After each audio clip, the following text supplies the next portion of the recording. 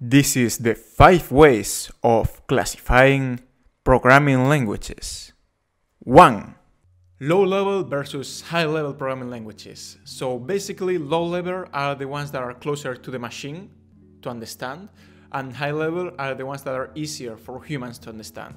So on one hand, we've got programming languages like C or like assembly that are easier for the machine to translate into zeros and ones. Therefore, they're more primitive. Back in 1969, a couple of computer scientists here at Bell Labs started to develop some programs they needed for their own use. What Ken Thompson and Dennis Ritchie started developing then has evolved into the Unix operating system, which by now is widely used around the world. We are trying to make computing as simple as possible.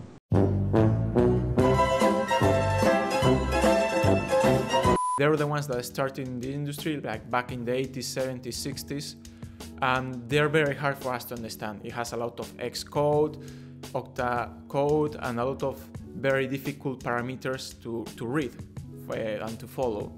Meanwhile, on the other hand, we've got high-level programming languages that are the most recent ones, like Python, that are easier for us to understand and to read.